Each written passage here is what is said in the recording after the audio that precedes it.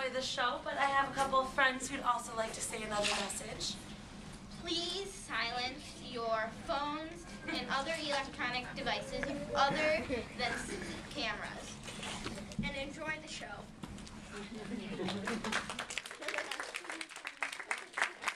Also, guys, we got this. Parents sign out will be on the round table so that it doesn't have to be congested in this room. Thank you again and enjoy the show. When the kids are lost in the show, they have been helping. Yes. The Lorax by Dr. Seuss. At the far end of town, where the grickle grass grows, and the wind smells slow and sour when it blows, and no birds ever sing excepting old crows, is the street of the lifted Lorax. And deep in the grickle grass, some people say, if you look deep enough, you can still see it today. Where the Lorax once stood, just as long as it could, before somebody lifted the Lorax away. I'm actually the Lorax. What was the Lorax, and why was it there? And why was it lifted and taken somewhere? From the far end of town where the grickle grass grows. The old Onceler still lives here. Ask him. He knows. I do not know. You won't see the Onceler. Don't knock at his door. He stays in his lurkin on top of his store. He lurks in his lurkin, cold under the roof, where he makes his own clothes out of muffed moof. And on special dank midnights in August, he peeks out of the shutters, and sometimes he speaks and tells how the Lorax was lifted away. He'll tell you, perhaps, if you're willing to pay. On the end of a rope, he lets down a tin pail. You have to toss in 15 cents and a nail. And the shell of a great, great, great grandfather snail. Then he pulls up the pail, makes the most careful count, to see if you've paid him the proper amount. Then he hides what you paid him away in his snub, his secret, strange hole in his grubby-less glove. Then he grunts, I'll call you by whisper in my phone, for the secrets I tell you are for your ears alone. Slop! Down slips the whisper-mophone to your ear, and the old Onceler's whispers are not very clear, since they have to come down through a snurgly hose, and he sounds as if he had smallish bees up his nose. Now I'll tell you, He says with his teeth sounding gray, how the Lorax got lifted and taken away. it all started way back. Such a long, long time ago.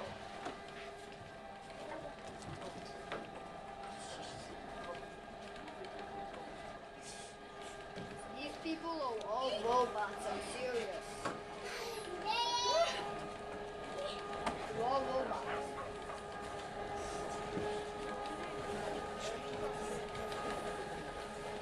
Way back in the days, when the grass was still green, and the pond was still wet, and the clouds were still clean, and the song of the Swami Swans rang out in space.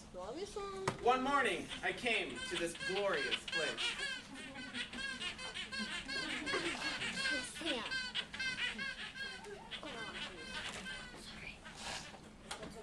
And I first saw the trees, the truffula trees, the bright-colored tufts of the truffula trees, mile after mile in the fresh morning breeze.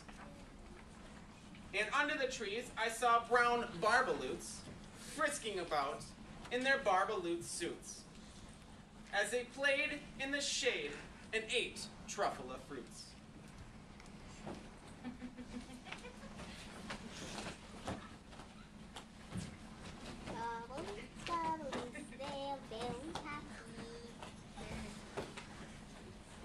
From the rip of this pond came the comfortable sound of the humming fish humming while splashing around. I'm the humming fish. But those trees, those truffula trees. All my life I'd been searching for trees such as these. The touch of their tufts was much softer than silk, and they had the sweet smell of fresh butterfly milk. I felt a great leaping of joy in my heart. I knew just what I'd do. I unloaded my cart. In no time at all, I had built a small shop. Then I chopped down a truffle a tree with one chop. And with great skillful skill, and with great speedy speed, I took the soft tuft and I knitted a thneed. The instant I'd finished, I heard a gazump. I looked, I saw something pop out of the stump of the tree I chopped down. It was sort of a man. Describe him? That's hard. I don't know if I can. He was shortish and oldish and brownish and mossy, and he spoke with a voice that was sharpish and bossy. He said to me, I'm the Lord, I speak for the trees. I speak for the trees have no tongues. And I'm asking you, sir, at the top of my lungs. He was very upset, and he shouted and puffed, what's that thing you've made out of my truffle a tuft? Look, Lorax, I said, there's no cause for alarm. I chopped just one tree and doing no harm. I'm being quite useful. This thing is a sneeze. Sneeze is a fine thing something that all people need. it's a shirt, it's a sock, it's a glove, it's a hat. But it has other uses, yes, far beyond that. You can use it for carpets, for pillows, for sheets, or curtains, or covers, for bicycle seats. The Lorax said, sir, you are crazy with greed. No, there is no one on earth who would buy that fool need. But the very next minute, I proved he was wrong. For just as that minute, two chaps came along, and they thought that the thneed I had knitted was great. They happily bought it for $3.98.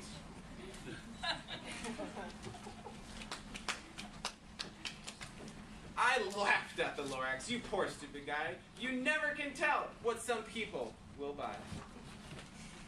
The Lorax said, I'm the Lord, I speak for the trees. I'm busy, I told him. Shut up if you please. I rushed across the room and in no time at all built a radio phone. I put in a quick call. I called all my brothers and uncles and aunts, and I said, Listen here, here's a wonderful chance for the whole Winslow family to get mighty rich. get over here fast. Take the road to North Nitch. Turn left at Weehawken. Sharp right at South Stitch.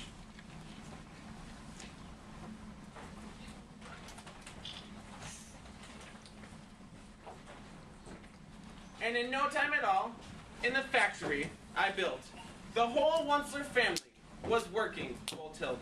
We were all knitting needs just as busy as bees, to the sound of the chopping of truffle trees.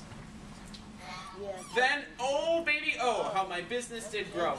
Now chopping one tree at a time was too slow. So I quickly invented my super axe hacker, which whacked off 4 truffle trees at one smacker.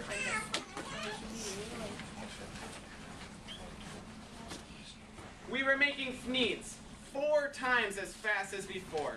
And that Lorax, he didn't show up anymore. But the next week, the Lorax knocked on my new office door. And he said to me, I'm the Lord, I speak for the trees. which you seem to be chopping as fast as you please, but I'm also in charge of the brown barbaloots, who played in the shade in their barbaloot suits, and happily lived eating truffle of fruits. Now, thanks to your hacking my trees to the ground, there's not enough truffle of fruit to go round. And my poor barbaloots are all getting the crummies because they have gas and no food in their tummies. Gas. They love living here, but I can't let them stay. They'll have to find food, and I hope that they may. So the Lorax said, So I'm sending them on. and he sent them away. I, the Wunsler, felt sad as I watched them all go. But business is business, and business must grow, regardless of crummies in tummies, you know. I meant no harm, I most truly did not. But I had to grow bigger, so bigger I got. I biggered my factory, I biggered my roads. I biggered my wagons, I biggered the loads. Of the needs I shipped out, I was shipping them forth. To the south, to the east, to the west, to the north. I went right on biggering, selling more needs, and I biggered my money, which everyone needs. Then again, he came back. I was fixing some pipes, when that old nuisance Lorax came back with more gripes. He said to me, I'm the Lord, I speak for the trees. he coughed and he whiffed. He sneezed and he snuffled. He snargled, he sniffed. Wunsler, he cried with a cruffulous croak. Wunsler, you're making such smoggyless smoke. My poor swami swans, why, they can't sing a note. No one can sing who has smog in his throat.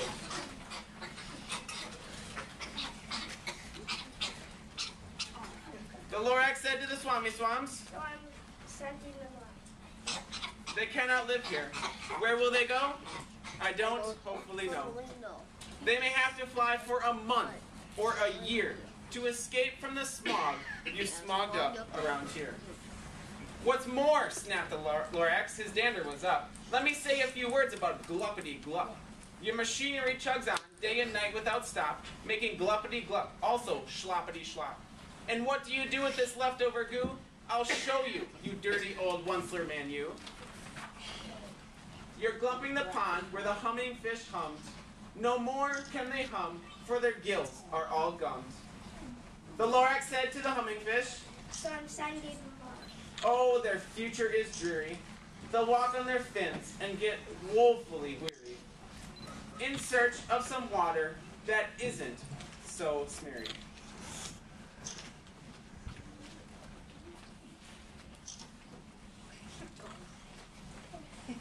Oh, poor fish.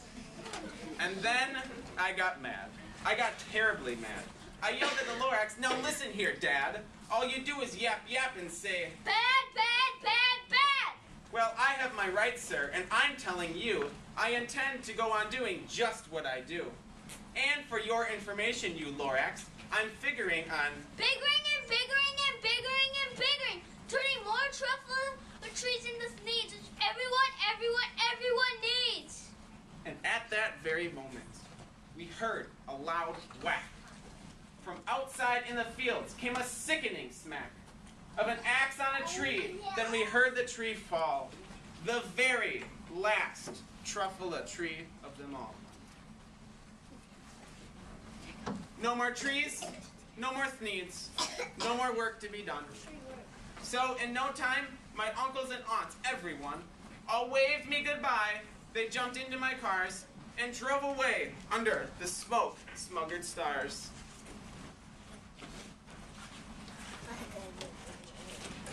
I knew what to do. They don't really show the ones.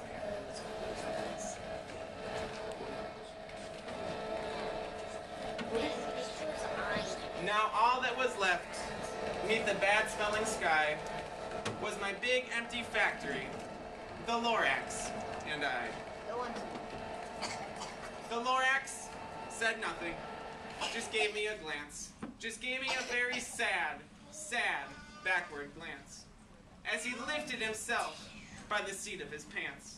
And I'll never forget the grim look on his face when he hoisted himself and took leave of this place, through a hole in the smog, without leaving a trace.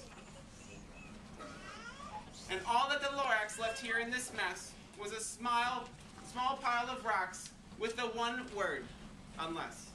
Whatever that meant, well, I just couldn't guess. But that was long, long ago. Each day, ever since that day, I've sat here and worried away.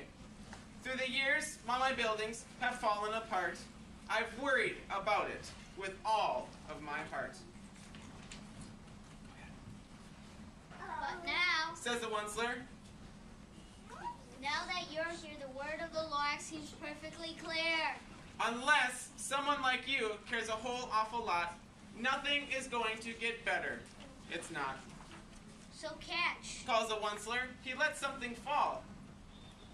It's a truffula seed. It's the last one of all. You're in charge of the last of the truffula seeds, and truffula trees are what everyone needs. Plant a new truffula, treat it with care, give it clean water, and feed it fresh air.